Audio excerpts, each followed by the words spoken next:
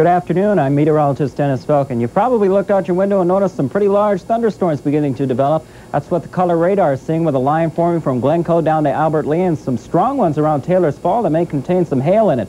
These are all moving to the northeast, and some of these may become severe. The National Severe Storms Forecast Center has just issued a severe weather watch until 11 o'clock tonight. It does include the Twin Cities. The complete weather at 5.